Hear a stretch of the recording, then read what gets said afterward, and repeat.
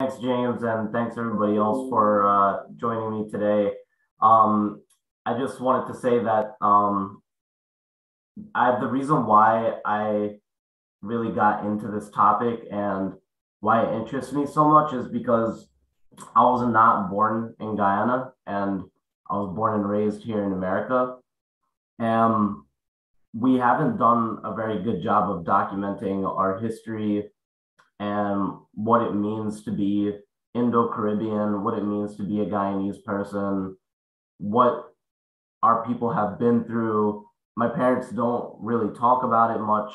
My grandfather's brother is kind of like our family historian, and he got me interested in it more. He was born and raised in Guyana, and he's actually traveled to India to where his ancestors are from. He even went to the village where his matriarchal ancestors are from, and they talked about his ancestors like to him. He got to like know them firsthand from the people in the village that grew up with her, and that was cool and that was very interesting.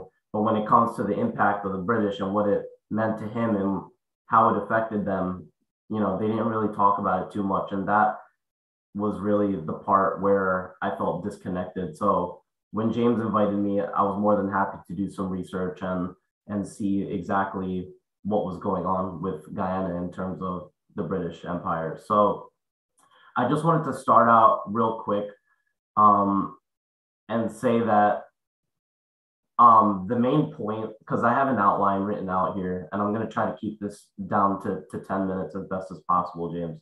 But the main point that I'm trying to make is that I overall see British colonization as a negative since indentureship and slavery. And I just wanted to make a side note that indentureship pretty much turned into slavery.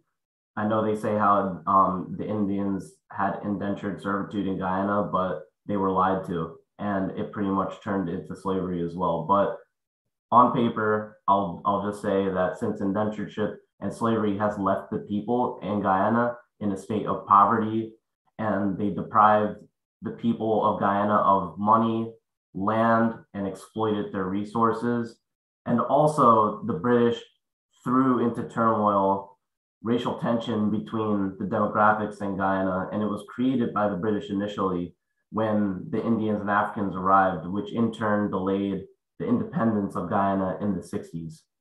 So, real quick, a brief overview of how the British kind of took over and came to Guyana. So, it started way longer than I thought. And it started in 1746 when initially the Dutch were there and they were in control, and the authorities opened up Demerara to British immigrants. So from 1746 to 1760, the British kept coming in more and more. This influx, eventually by 1760, the British made up the majority of European immigrants in Demerara. So by 1781, the planters in Demerara and Essequibo had a pressured relationship with the Dutch. And this increased the cost of government, which caused a war to break out between the Dutch and the British. The British won and occupied Berbice, Essequibo, and Demerara. So you can see this is the start of the British gaining power in Guyana. So that happened in 1781. Move forward to 1786, the British growth continued, and internal affairs of this once Dutch colony became under British control. So in 1795, after that, this was when the French Revolution happened, and this was a catalyst for the British to take over Dutch colonies all across the Caribbean around this time. Move forward again to 1796. So that was 1795, and now in 1796, Berbice and Demerara and Essequibo became united, and they were named the United Colony of Demerara and Essequibo. So Berbice and the United Colony of Demerara and Essequibo were fully under British control by then. And move forward to 1834 or 1831, the London Convention of 1814 was when they officially named it British Guiana. And then from 1831 to 1966, the British control was in full power and it never stopped. But in 1966, that was when the British ended their rule finally. Guyana claimed independence, and that's how the name Guyana with a Y, it went from British Guiana to Guyana, came to be. So that was just a brief introduction and outline of how the British started from the early 1700s. And it kind of didn't stop between the Dutch and the British in the beginning of the 1700s, but then the British became in full control by the late 1700s. And then from the early 1800s to 1966, British had control over Guyana and their resources, and they had political influence. I don't know any other country that had such a long ruling because I haven't done research on the other countries. I'm so excited to hear from the other people. But some of the examples of why I think this was a negative, for instance, the reason why Indians and Africans were brought there was because we were the agricultural masters. You know, we knew how to grow rice and sugarcane anywhere you put us, you know, and that was valuable at that time. So like sugarcane, diamond, gold, bauxite, these cultivation profits never went back to the people under the British rule. You know, this is oppression. This is how the people were left in a state of poverty after they left, and they're meant to pick up the scraps that the British left behind. And also this diverse racial narrative between the Indo and Afro communities that the British pit us against each other. And you can kind of see it in the political parties in Guyana that they're pretty much split between Black and brown people there. And that kind of goes back all the way back to the history of how the British kind of controlled our demographic in a negative manner. So there's many more examples, but those are the two that really stuck out to me: resource exploitation and racial inequality.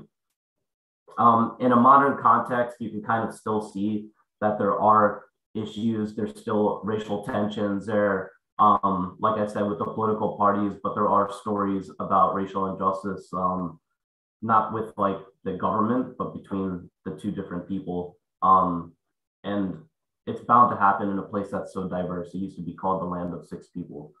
So I'm not really surprised, but I feel like because the British had that narrative long time ago, it still kind of just made its way to like the modern context. So in summary, like I'm grateful and proud to be Guyanese at the end of the day. I'm a Guyanese American, and it's unfortunate what the British did, in my opinion, but I wouldn't be an Indo-Caribbean or Indo-Guyanese if that didn't happen either. I think what they did in turn kind of created our own culture that's very beautiful. It's influenced by Africa, India, China, and more. And it just kind of all came together to who we are today. The problem is the oppression of the British has also caused intergenerational and ancestral trauma. And this has affected like the mental health of many Indo-Caribbean people. And you can kind of see those issues still today.